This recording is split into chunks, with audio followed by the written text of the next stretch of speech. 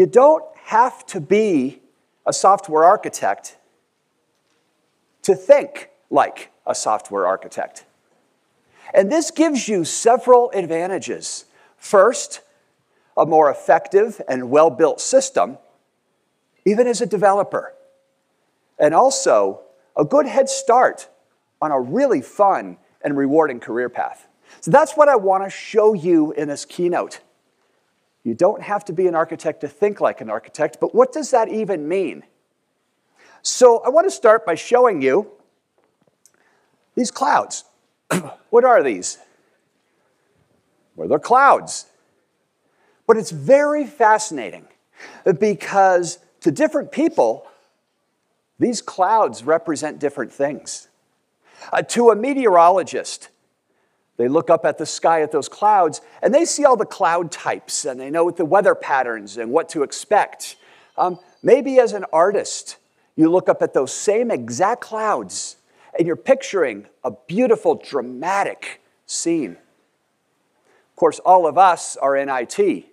So when we look up at the sky and see those clouds, yeah, we kind of think of cloud-based deployments, the Internet of Things. Yeah. What does this mean? When I showed you those clouds, everybody sees them with a different eye, a different perspective. And that's what I want to show you about architectural thinking. What does it mean to think like an architect? To see a problem with an architect's eye, an architect's point of view? Well, I'm going to answer that question, and that's what my keynote is all about. But I first want to actually just show you why thinking like an architect is important, regardless of your role. So let's say we're in a situation where we're doing some messaging or event-driven architecture. And what you see here on the far right-hand side is an order placement service. And it's going to send a message to payment and inventory. And so once I place an order, I have to pay for it, and we have to decrement inventory. Then, of course, we have a database. And so you have a choice to make as a developer. Well, when I send that order, should I include all of that order payload, all 45 different attributes? Or should I only send just the key? Because with a full data payload, of course, I insert the data, I send all of that message over, and payment and inventory have all the data now. But I wonder, I've got another choice. What about key-based? You see, I still, if I'm processing that order, I still insert that order into the database. But now, I only send the key out in that message or event. Well, payment and inventory both receive that, but now they have to query the database in order to get the information they need. So what do we do? Well, let's see. Obviously, says the developer, the full event payload's the right choice because we get much better scalability and performance. I don't have to go to the database. I mean, this is one of the ways of creating scalable systems and high-performance systems. So this is the clear choice. Yeah, says the architect, but what sort of contract are you going to use? Is it going to be a strict contract with a schema, or are all 45 of those attributes going to be a loose contract with just something like JSON? Are you going to pass an object in that message? And how are you going to manage it? How are you going to version it when you make changes? Because you don't want to break everything. Oh, yeah, that's right, yeah. And what are you going to do about stamp coupling and bandwidth issues that are going to occur with this? And the developer says, what are you talking about? Stamp coupling is a form of coupling where you pass all of the information to a particular service, but it only uses a few pieces of it, maybe even one or two attributes. That's called stamp coupling. And two problems occur: change and bandwidth issues. Let me show you what I mean. If I change this contract and change a field that payment and inventory are not using, well, of course, I have to change, but that might facilitate a change in payment and inventory as well, even though I don't care about that field. That's what stamp coupling is about. But there's also bandwidth issues, because you see that entire order is 500 KB. So 500 KB is being sent to both payment and inventory. Payment only needs 350 KB. Inventory only needs 50 KB. So I'm unnecessarily utilizing bandwidth I don't need. In cloud-based environments, this could get quite expensive. Oh, and there's another problem, by the way. And of course, at this point, the developer starts getting really frustrated. But it keeps going. What about multiple systems of record? Because if you're passing the entire payload of that message over there, that means every one of you have a copy of that. And you're not even looking at the database where the true system of record is. So if I make changes to that order, it may be everywhere. You might not have the latest copy. So that might produce data integrity issues as well. Oh. So the developer says, these are really good points. You've kind of convinced me. Maybe a key-based event payload would be better. After all, I wouldn't have to worry about stamp coupling. It's a single name-value pair. So there's really there's still a contract, but I'm never going to change that. I don't have bandwidth issues. I don't have stamp coupling.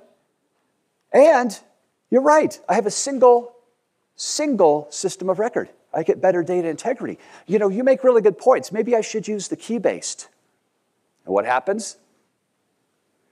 The developer now comes along, or the architect comes along and says, yeah, but what are you going to do about scalability and performance now? This is why thinking like an architect is important, because of our first law of software architecture. And that is that everything in software architecture is a trade-off. And being able to think like an architect and see things with an architect's eye allows you to better analyze these kind of trade-offs to actually make the right decision, to find and seek out those pros and cons. Okay. So let's come back to thinking like an architect. What's involved in thinking like an architect?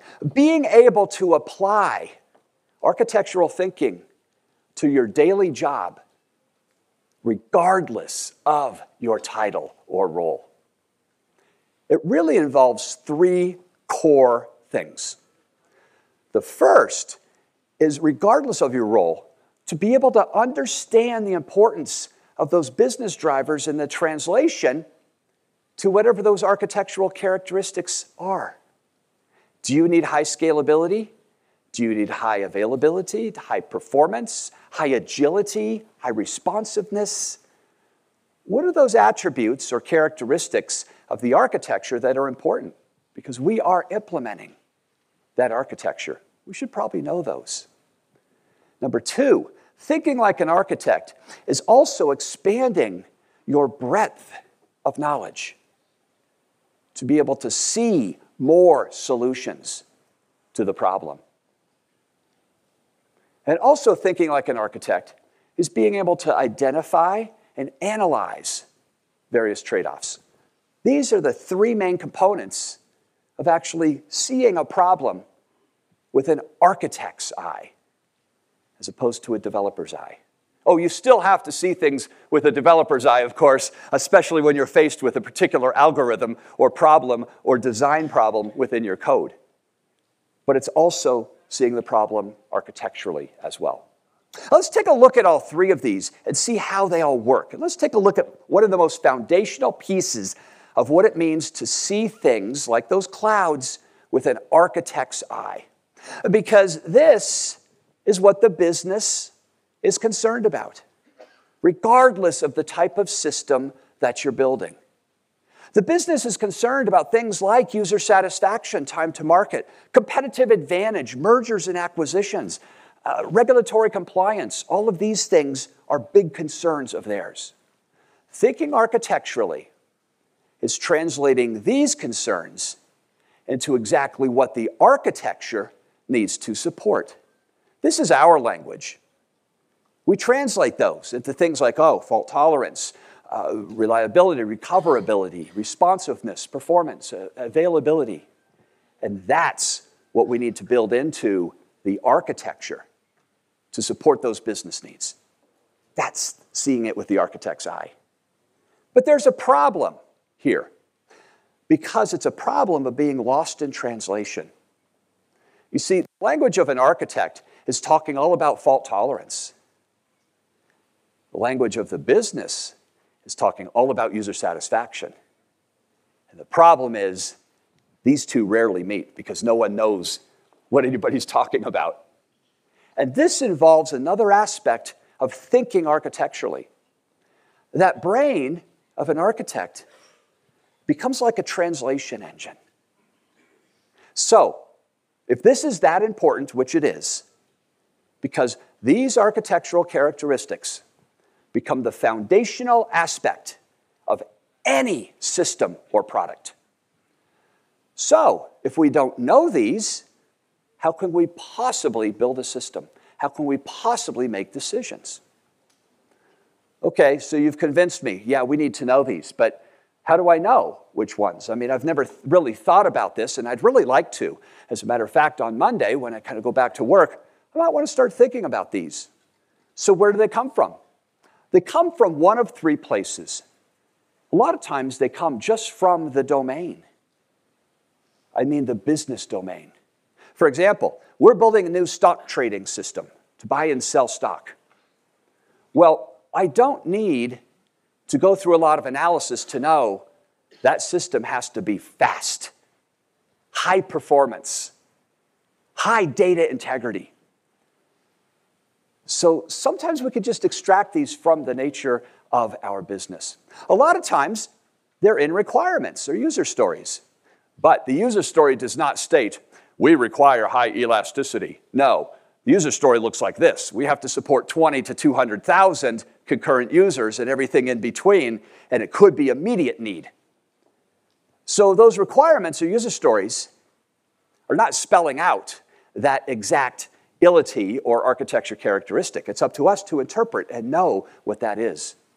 But it's interesting.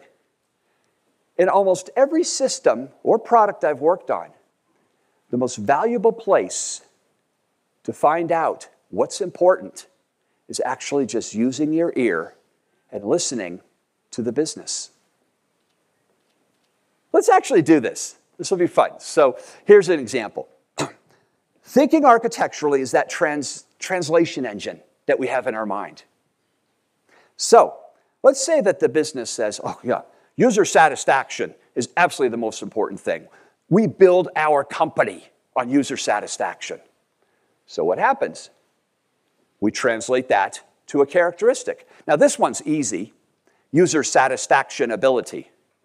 Now, isn't it funny? You could take any word and just add the word ility after it, and all of a sudden you've got a new characteristic. How about markability? Wonder what that means. Well, that one's easy too, because I love drawing on slides. I love drawing on whiteboards, and so markability is the ability to make a lot of drawings. There was one particular client engagement I was on where we had fun making up architecture characteristics. We would take the characteristics of somebody on the team and use their name and make an ility. For example, take the person on the team, who is the glue on the team. They just bring everything together. So if we needed high amenability, that means we need high cohesion. We need this system to work together. Maybe you've got somebody, Subhashini, who's maybe a perfectionist. Everything has to be absolutely perfect. Well, that's Subhashini ability. The ability to have everything absolutely the highest level of data integrity and correctness in that system. It's kind of a fun exercise. You should try it. You can make up any word, but it's not really user satisfaction ability. No, this requirement or need comes into our translation engine, and out comes all those things the architecture needs to support. Performance, agility, so that we get bug fixes fixed fast. Things like scalability, availability, security, testability, so we don't introduce bugs recoverability so I don't lose my work. These are all things that make users happy. And if our architectures don't support these, users will not be happy. This is that whole thing about seeing a particular problem with an architect's perspective. How about time to market? That's the most important thing. So we feed that into our little translation engine, and out comes all the things that the architecture needs to support. Maintainability, testability, deployability. These are things that we, as not only architects, but developers, need to focus on. That's what we need to support. Let's do one more. Mergers and acquisitions. Oh boy, yes, we're constantly acquiring new companies. Okay, that one's easy. Resumeability. Yes, my job will be replaced. Okay. Now, like I said, you can make up any word. No, we feed this in. And what do you suppose? It's interesting. Think about this one for a second. Mergers and acquisitions, undergoing very heavily in your company. Constantly buying up other companies, merging with other companies. You're an architect. You're a developer. What's on your mind about this? Let's just ponder this one for a little bit. Would that matter? Yeah, it would. As a matter of fact, a lot of things. Are we leveraging standards? It's going to make it easier for us to communicate with other systems that we have to. Interoperability. How open or closed are our systems? How scalable are they? Because if we merge with another company, we possibly have just doubled our customer base. Think about that. Can our systems support that extra customer load, that extra user load, the capacities in our database, connection pools, virtual machines? That's a big one on that. All right, so this is one of those kind of translation engines. One of the reasons this is so important is because these characteristics, when we see these, help us qualify and make decisions. This is the star rating chart from our book, Fundamentals of Software Architecture. And we can kind of utilize this if, and only if, we know our characteristics. Which architecture style should you use? Microservices, of course. No. Which of these 8 should you use? I don't know. What can I base that on? Oh, what's important to you? Oh, scalability is exactly what we need. We have to be highly scalable. Well, this kind of chart using qualitative analysis allows us to kind of look for the areas that have 5 stars. That means it's really well supported. If the architecture doesn't support scalability, it doesn't matter how much you do from a physical operational standpoint, you won't be able to scale. So consequently, we look at this chart and say, which architectures tend to scale better than others? And we find, of course, microservices, event-driven, and space-based architecture are really good choices. The layered architecture with 1 star is not. How do we know this? Architectural thinking. Being able to see a problem, and this is what an architect sees. I don't see class files. I don't see methods. I don't see algorithms, design patterns. No, what I see floating in front of my face are all of these characteristics. And those are my driving forces to make decisions. Now, a resource that you could actually use. Oh, and by the way, let's do another one. Let's say that cost and simplicity. We're a startup. Don't have a lot of money. And we don't want to add a lot of complexity at the very, very start of our life as a company. Those are our most important things. We do qualitative analysis. We compare the quality of one thing to another, and we find, I'm guessing maybe we shouldn't do microservices first. Maybe let's start with a monolith. Any one of these 3, and then migrate as soon as we find out if this idea is going to work, and we start growing. These are guidelines. These are guideposts. So one of the tools that I can offer you that you can use is this characteristics worksheet. And this is what I use at work. This is what I use on my consulting engagements to help identify these driving forces. So you can download this from my website under resources, and it's in PDF, PowerPoint, and Keynote format. Change it if you want to, that's fine. But this allows you to start looking at, and by the way, there's 3 pages because they show definitions. I show definitions of each of these kind of core characteristics. And I also have a lesson 112 on my software development, or software architecture Monday, to show kind of how this works. Anyways, it's a really useful tool for starting to say, you know, I think I'd like to start doing that. I'd like to start thinking like an architect. And I'm going to see if I can come up with what characteristics on the current product I'm working on are important. And are we really supporting those? And do we have the right architecture in place? Guess what? By doing those 3 things, you know what you all are doing? Exactly the same thing an architect would do. Thinking like an architect. You don't have to be an architect to think like an architect. So here's the bottom line of this part 1 right here. You cannot, and this is what I maintain, you cannot do this, create an architecture, unless you have these. Otherwise, how are you going to make a decision? What's needed? This looks like an interesting design, but does it satisfy the needs of the application, the domain, and the business? All right, that's the first part of thinking like an architect. Having those foundational aspects that drive all the rest of your decisions, even at an implementation level. Knowing these and knowing that scalability is that important and qualifying it will allow you to think about the designs of your code with scalability in mind as well, or availability, or fault tolerance. Okay. The next part, though, about thinking like an architect is expanding what's known as our technical breadth, the amount of things we know. Because as an architect, you see a problem, I have to see and visualize in my mind the possible solutions. But what if you only know one particular solution? It might not be the right one. So it turns out that this is called a triangle of knowledge. And there are 3 types of knowledge that exist in the world. Let's scope it down to technology knowledge. That would be a lot better. Well, way up here at the top is the stuff that you know. These are things you do every day. You know them so well that you could actually get up on stage here and talk about them. It'd be a little scary, but you could. But right below that is a bigger area of knowledge called the stuff that you don't know. This means you know or are familiar about something, but you have no idea how to use it. Clojure programming language is a good example.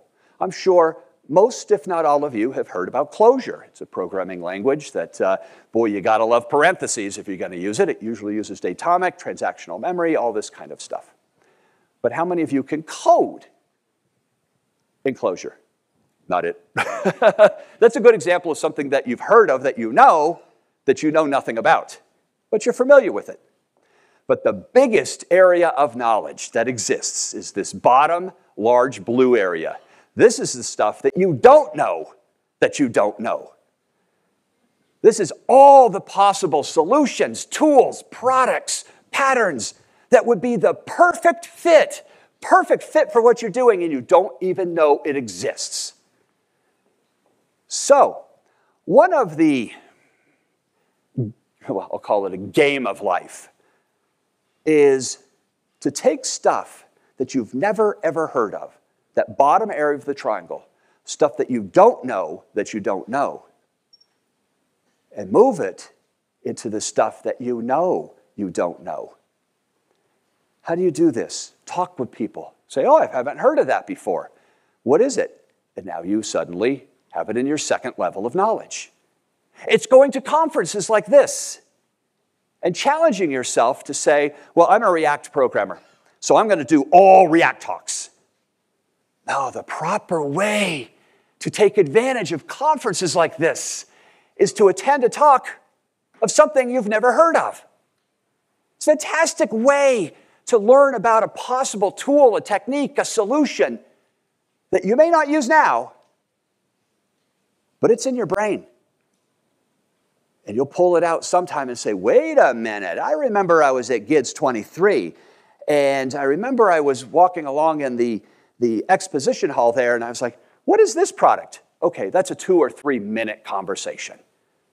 You have now taken something that you didn't know and say, oh, now I know what it does. Okay, then either something, because we are all technologists, that pique your interest, something that you get really excited about, or your boss says, starting next week, we shall be using Clojure. Uh-oh. That's when you take something that you don't know, and you move it into something now that you know. But there's a cautionary tale here, everybody. Watch out for this top part of the triangle, because the stuff you know is the stuff you have to maintain. And if you like working 24 hours a day, if you don't have kids, if you have no life and no friends, don't worry about it. But if you do, you can't do it all. Because if you don't maintain that, it suddenly trickles down like teardrops all the way back down into something that now you don't know. About 10 years ago, I was mostly programming in the Scala language. I started the Boston Scala Users Group. That's all I was doing at client sites was Scala. I loved it. That was 10 years ago. Now, I would be lucky to be able to start a Scala class file. It's something I chose not to maintain, so it dripped back down. So just a cautionary tale. Be careful. Okay, well, let's do an interesting exercise. Because of this, the stuff you know is called technical depth. We all need technical depth, including me, a seasoned architect. We all need technical depth. But that stuff you know, plus the stuff that you don't know, is considered technical breadth. And here's the key point. Thinking like an architect, starting to make more effective decisions, create better software systems, and start propelling your career into that tech lead and into that architect position means to exactly focus right here. And that's hard. It means focusing on technical depth with a sacrifice, technical breadth, with a little bit of a sacrifice of technical depth. Start broadening your horizons. Okay. Well, let's actually play this game. What we're going to do is we're actually, now that we understand this triangle of knowledge, let's have some fun with it. Let's take a look at the brain of a junior developer. Then let's take a look inside the brain of a senior developer. Then we're going to take a look inside the brain of a junior architect. And finally, a senior architect. This is going to be an amazing journey. So now that we understand the levels of knowledge, let's open up the brain to a junior developer. This is what a junior developer's knowledge triangle looks like, typically. Notice, what is the biggest part of this triangle? It's the stuff that you don't know that you don't know. Sure, I am a Java developer. What do you do? Java. What do you know? Java. Okay. Notice, my technical breadth is pretty small. And that's fine. That's appropriate. Because as a junior developer, I am hired for my technical capability on that particular technology. This is good. This is what it should look like. But what happens, are you ready? Watch this, as we move from a junior developer to a senior developer. Did you notice what happened to the triangle? I want to do that again, because this is going to start morphing like this. Wait a minute. Let me go backwards one. Are you ready? Watch the shape of the triangle. Here we go. Junior developer starts going into a senior developer, 5 or 6 years experience. And what do you notice happen? The stuff you know increases. Multiple platforms, multiple languages, multiple patterns, multiple tools, multiple techniques, multiple frameworks. The list goes on. And as a matter of fact, did you notice what part of the triangle got smaller. The stuff you didn't know that you didn't know. But notice our technical breadth is still not strong.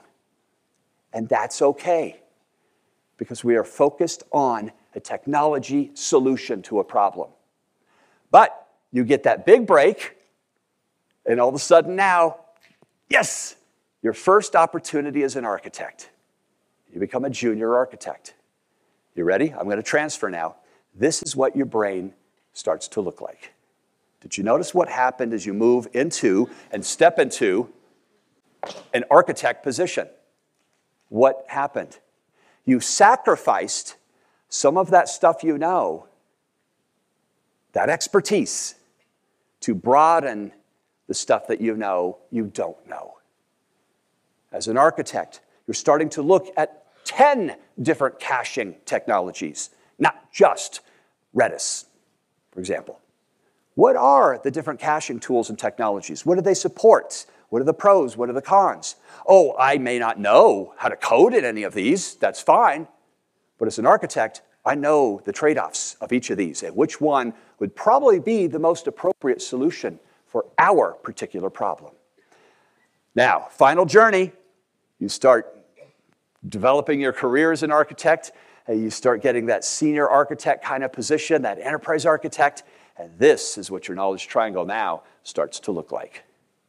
Notice we haven't done much with our technical depth, but we've significantly broadened the stuff that we know we don't know. So this is kind of one of those key tips, tricks to managing your entire career, regardless of where you are in it. Did you just graduate from school? Cool.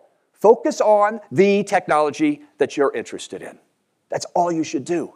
And you could use this transition to kind of map out where you should probably be in these various knowledge pieces. Well, Mark, this is absolutely fabulous. This is really cool. I wish I had as much time as you to be able to go research and do stuff and kind of learn things I don't know. Yeah, no, I'm stuck 12 hours a day coding Java. Let me show you how to do this. So isn't it interesting if we look at the difference between a developer's head and the way they see things and an architect's head and the way they see things?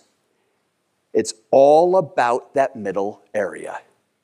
The more you know about stuff you don't know, the more you're going to be able to find solutions to problems that are the most appropriate solution. Okay, so how do you do this? How do you start gaining that technical depth? This is exciting. Well, one of the ways to do it is at conferences like this, or just start going to some of these resources that are free. And let me show you three that I typically use. The first one I go to quite often is InfoQ, INFOQ.com. Now, I'm going to show you this in a little bit, but about 2 times a week, I get an email with all these different things that are trending, all these different technologies. It's a really, really good go-to place for architecture, for all these kind of things. Technology, you name it. The second place that I sometimes go to are the D-Zone ref cards. Now, not necessarily D-Zone. In my experience, D-Zone is kind of hit or miss. But the ref cards are really useful because I don't have a lot of time. When I was in college back in the turn of the century, I did not have time to read War and Peace or Homer's Iliad or Odyssey. I had other things to do. Hang out with my friends, just go hiking around and stuff. So what did I do? I leveraged something called Cliff Notes. Now here's Monarch Notes, but these were little booklets that just gave you a summary, the highlights of those epic novels. Yeah, I could read that in an afternoon. And so that's what I did most of the time. Now I'm going back and reading all those wonderful epic novels. But at the time, I wasn't interested. And so those little tiny booklets, Cliff Notes, Monarch Notes, really helped me to participate in the class. to really gain the understanding of those books without having all the details that I didn't really care about. Oh, what did I just describe? Ref cards. Yeah, these are 2 to 6 page cards that talk about a particular technology.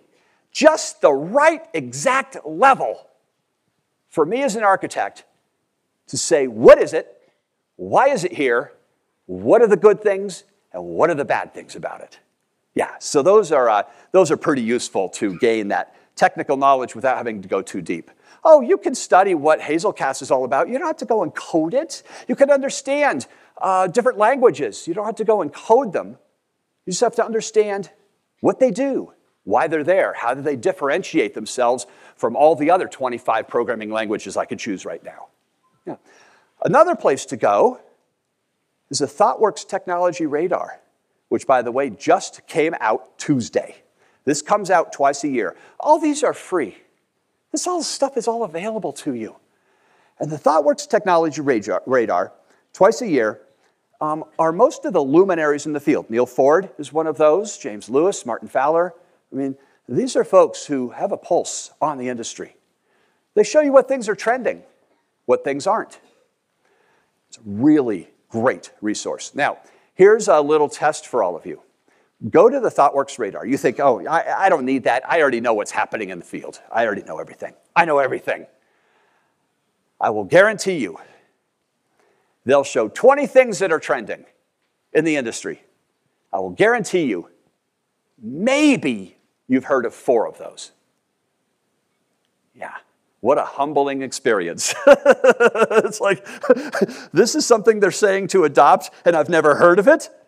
What is that? That's something that I don't know that I don't know. And I probably should know it. Not be an expert, but just know it. These are 3 really good resources. Oh, there's a lot of other good resources to use as well, but these are just 3 I can offer up to you. Now I can go back and say, what do these look like? Well, let me show you the 3 levels of knowledge. Now, this might be a little hard to see on the screen here, but this is, I'm going to zoom in, but this is a snapshot of my email. And this is, let me zoom it in just a little bit. This is what it looks like. So when I get my email, it has a dark header line with a laundry list of buzzwords. And I look at that, I take a look at that, and all of a sudden I start to see things like, oh, plastic ARM. What is that? Plastic arm? Is it like an actual arm? It's plastic? I've never heard of that before. Ha! Something that you don't know that you don't know. The bottom level of the triangle. Ha! It happens to be fabric-based microchips. For all sorts of haptic sets and all, it's really cool stuff. Okay, how about this? Solid.js. Well, we can ignore that, right? Because every day, another new JavaScript framework comes out. So just forget that. Yeah, never mind. Yeah, so that's way beyond all 3 levels of knowledge. That's stuff that you could throw away. Okay, that's the trash can. Okay, but all this other stuff, Apache Pinot. What does that mean? The Apache Foundation is now making wine? Apache Chardonnay is really good. But Apache Sauvignon is also very good. Yeah, what in the world's Pinot? It's there. Stuff like this, AWS Proton. Oh, yeah, we're an AWS shop. What's Proton? I don't know. Should we be using it? I don't know. These are things you've never heard of. This is the value of these resources. You see a buzzword that you've never heard of before, spend a couple of minutes to see what it is. That's all you need to do. And now all of a sudden you say, Proton, where were you 6 months ago? Oh, it's been out longer than that. Where was I 6 months ago? If that would have solved all our problems, we could have shaved 5 months off our project. That's the value of architectural thinking, of expanding that breadth of knowledge. Mark, this is really cool, but I don't have time for this. I wish I had as much time as you to kind of just click on these and peruse these and all this. Well, let me give you a little secret. I don't either. I work between 12 and 15 hours a day, 7 days a week. I don't have time for this. So here's my technique. I kind of created something called, well, at least what I call, the 20-minute rule. And here's what I do. I spend 20 minutes a day, just 20, sometimes more, but at least 20 minutes a day on me, on my career, on myself, to expand my technical breadth. Oh, I may go to InfoQ. I may just create a list of words I've never heard of, and that's going to queue up for tomorrow, which I may look at 2 or 3 of those. Now, here's the other secret, though. When do you do this? Oh, lunch. That'd be a good time. Yeah. How many of us get to take lunch? Seriously. No. Yeah. After work, this would be a good time to do it. Uh-huh. Yeah. How many of you have families? Yeah. You get home after a hard day, and your spouse goes, "Here, I'm going out." And you look at your child and go, "What did you do today?" "Yeah, you're not going to spend 20 minutes learning about proton." No. Here's the trick. First thing in the morning. Now, let me qualify that. What's the very, very first thing you do when you wake up in the morning? But by the way, I'll answer that first. You get that blessed cup of coffee or tea. Yes. Okay. What's the very, very, very next thing you do when you sit down at work, whether it be at your home office or whatever? Email. Check email, and your day is over. You start getting involved. It's like, oh no, I've got a meeting in 10 minutes. Uh-oh, we've got a production outage right there. Oh, yeah, you didn't ever. Okay. So, my day looks like this. I get that blessed cup of coffee or tea, and then I spend 20 minutes enjoying that nice hot beverage while I work on me, my career, my architectural thinking, my technical breadth. If I can spend 30, awesome, but 20 is good. Most articles are designed for 7 or 10 minutes. My videos on Software Architecture Monday on purpose are 10 minutes. So you could do other things during the 20-minute rule as well. Try it out. Try it out, because if you can't spend 20 minutes in the morning on yourself, then there's other problems that we need to discuss. I'll be in the speaker's lounge after the thing. All right. Well, there's one other aspect, so give it a try. Give it a try. Download that architecture characteristics worksheet. Give it a try. Just see if you can start to think about what are the characteristics that's architectural thinking. Expand your technical breadth. These are easy things that are free. Okay, there's one more element that we can talk about, and that's analyzing trade-offs. This is another thing of thinking like an architect. I need to channel my friend, Rich Hickey, who created Clojure. And he has a quote that's quite controversial, but it's quite funny, and sometimes quite true. And he says this: developers know the benefits of everything and the trade-offs of nothing. And I've seen it. I mean, it's not always true. I have worked with development teams and developers who do know about trade-offs. But a lot of us get excited about a particular technology, a framework, a tool, a language. And we only see the good stuff. We don't see the bad stuff. Yeah. So let's see about analyzing trade-offs, because this is another way of thinking like an architect. Okay. So here's our first law again, and we keep bringing this up because it's so important. Everything in software architecture is a trade-off. In the structural aspect of software architecture and the structural aspect of building systems, there are no best practices. How can you possibly say you should all focus on performance? We don't care about performance. No, that's not a best practice. You should always use microservices. Yeah, we're a small startup shop. I mean, challenge yourself. Neil and I have. That's how we came up with the law. Yeah. Now, I qualified it to say the structural aspect, because there are some best practices in architecture.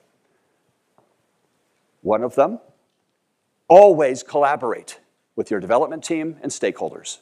If you don't, it'll fail. Yeah, that's a best practice, but it's the process part of architecture.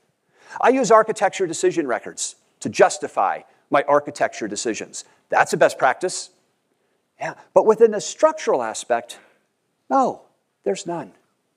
So, follow-up question in our second book, Architecture, the Hard Parts, and that is, okay then, so what happens when there are no best practices? This, everybody, is why architecture is hard. It's because we don't have that many guideposts, because it's all 100% contextual. So how do we make decisions? This is one of the things an architect does. This is architectural thinking, analyzing trade-offs. Well, not surprisingly, how then do we make a decision? A or B? I guess we could flip a coin. No, I have a better idea. Understand the business drivers first. What's important to the business? And they say, time to market, the most important thing. Well, we've got a lot of important things, but that one's way up at the ceiling. All right, fine, so we understand that. Do you remember the first section? What do we do with that information? Yeah, exactly. Doesn't matter if you're not an architect. You say, so they need speed to market. Well, I wonder what that means. That kind of translates to architectural characteristics about maintainability, testability, the ease of and completeness of testing, and also deployability, the ceremony of deploying our software, the frequency, and the overall risk. It's all three of these that give us time to market. Oh, it doesn't matter how fast you can find the change and make it as a developer. If it takes you 6 weeks to test, good luck.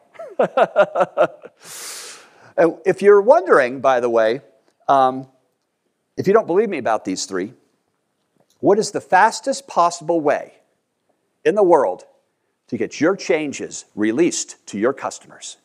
Fastest way in the world. Don't test. Make the change, release. Make the change, release. Make change, release.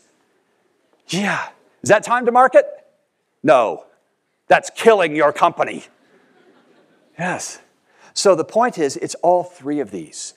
We need that ease of and completeness of testing because as we move faster, we want to make sure we're not introducing more and more and more and more bugs into the system. We will lose. It doesn't matter how fast we can be. It's all three of these. We take this information, and then we do this. I have a decision to make. What do? I look at the pros and cons, and I try to boil them down and simplify them. And this is what it ends up to be. Performance versus maintainability. That's what it boils down to. Single service, 3 services. Single service is faster. 3 services gives us better maintainability. Pick one. It's almost like cap theorem. We can't really do both of these. Well, how do we make a choice? Obviously, performance. Oh, I better not get on that soapbox then, Kat. Pre-optimization of performance could even be a keynote. Oh boy. Yeah, because think about it. As a developer, we want things to be fast. That's what our primary focus is on our mind.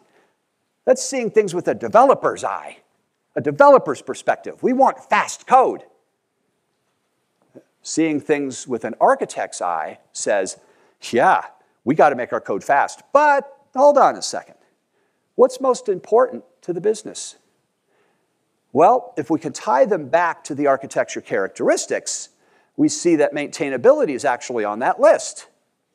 And if we tie it back to the business need, we see that time to market would be much better if I can make maintainable code. In other words, break apart my services. And so do you see, by going backwards now, I can actually make a decision and say, that's why we're going to break apart our services. It's going to be slower, but time to market is more important to the business. That's what the architecture has to support. That is modern trade-off analysis. This is now seeing decisions that you need to make with an architect's eye, an architect's point of view. Okay, well, let's try this out. Let's actually I want to show you a couple of tips. The first pro tip is this. Watch out for something called the out-of-context trap. As a matter of fact, this is out-of-context anti-pattern when we're starting to analyze trade-offs. Let me show you what I mean. So I'm wondering of a query. I can't decide whether I should use a shared library or a shared service. for all my shared functionality? This is a developer decision, something a developer is probably going to make. Where do I put all of those calculators that are shared? All of my utilities, my utility.cs, my utility.java, my utility.py. What do I do with all that code? Well, I don't know. Oh, wait a minute. I just attended GIDS 23, and I attended this keynote about analyzing trade-offs. That would be a good start. So let's actually do this. So what I'm going to do is create a scorecard. And I'm going to start looking at the pros and cons of each of these. So, heterogeneous code, that's the first one. Which works better? Well, heterogeneous code does not work well with shared libraries. Because if I've got 5 platforms, I've got 5 copies of that shared library, 5 copies of the code. But with a shared service, doesn't matter if you're even in a mainframe. Call me. It's in one place. Ooh, score 1 for shared service. But what about high code volatility? Our code changes all the time. Well, in a shared library, what's going to happen? I'm going to continue to version until I reach that max version number that's supported. And all of you, even if you're not using the utility, are going to have to retest and redeploy and rebuild every single week. That's a lot of churn.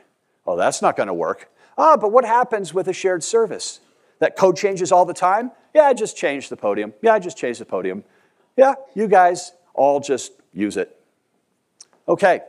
What about the ability to version things, though? Shared library now has a check mark. This gets a +1. Yeah, it's hard to version runtime changes. But I can version a DLL or a jar file or a gem. That's not hard. Actually, it is. Fallacy number 9 of distributed computing. What about overall change risk? Yeah, if I make a change to that podium, that's our shared service right there, and I really mess something up, I've just now broken every single one of you because it's hard to version. That's a runtime change in production.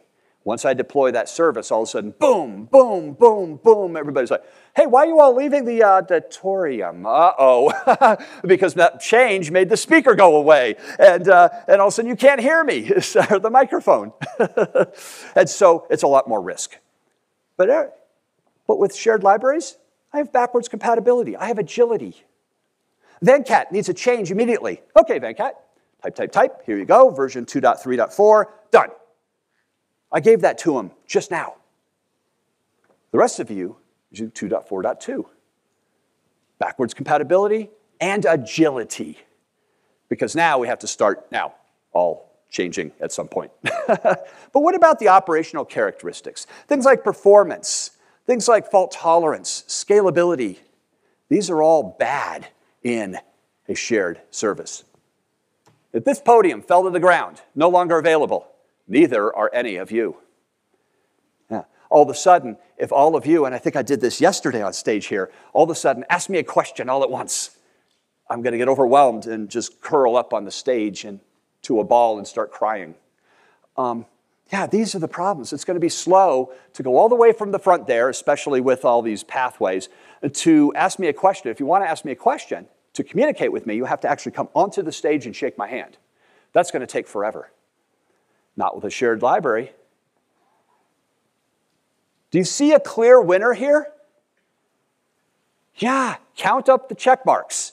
And we find this is why using a shared library is a best practice.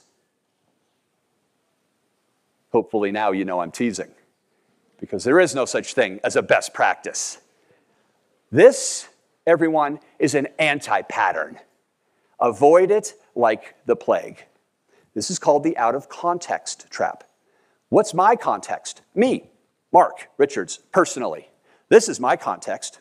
Well, we have services written in 4 different languages, so we're using polyglot programming. And we're not really concerned about performance or scalability. No, our biggest issue in our product right now is managing changes to shared functionality that occur frequently.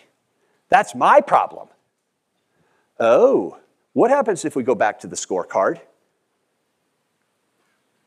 That's +2 to 0. Yeah, That's how we make the choice. We apply the context, and now a shared service is better. Even though it has more X's, I don't care about those X's. Now, a lot of you probably use scorecards and you do weighting. So you say, well, this one's weighted higher than this one. Well, go ahead and do that. But if you don't care about it, weight it at 0 and then count it up, because it has no bearing for our context. So watch out for this kind of problem. Okay, here's another pro tip. This one's hard. Not try to avoid. There is no try. It's do or not do. Avoid over-evangelizing any particular technology, framework, solution, something you found. We get all excited about something. Oh, I found gRPC, Google's remote procedure call. It's the best thing I've ever seen. I can get 10 times, more than 10 times better performance in our system. Our system's too slow. I found the solution, gRPC. Oh, 10 times performance increase. It's wonderful. It's exciting. It's great. Try to avoid that. Why? Because of the first law of software architecture. Everything in software architecture is a trade-off. And the problem is, you all get very excited about it. And what have I just done by evangelizing? I have just hidden all of the trade-offs. And they're there. No one finds them. No one sees them. No one knows they're there because we're all excited because I evangelized something. I got excited about it. I made you excited about it. This is a very dangerous thing. You know why architects are always grumpy? They always have a frown. They're always walking around like this. Because we can't get excited about anything. Because everything has a trade-off. It's a very depressing place to be. Yes. Oh, all right. So that, everyone, is architectural thinking. That's seeing things with an architect's eye, an architect's point of view, which will help you start accelerating your career into kind of that architect position because you're already acting the role. You're already doing it. Get the practice now before all of a sudden you get handed the golden keys of architecture and say, I'm not sure what I'm supposed to be doing here. And now I'm way over my head. Practice it now. But even if that's not your career aspiration, maybe you want to always stay a developer. That's cool too. But now using this stuff, you can create more effective and more efficient and more correct software solutions as a developer. All right. Wonderful. Well, thank you all so much. Thank you.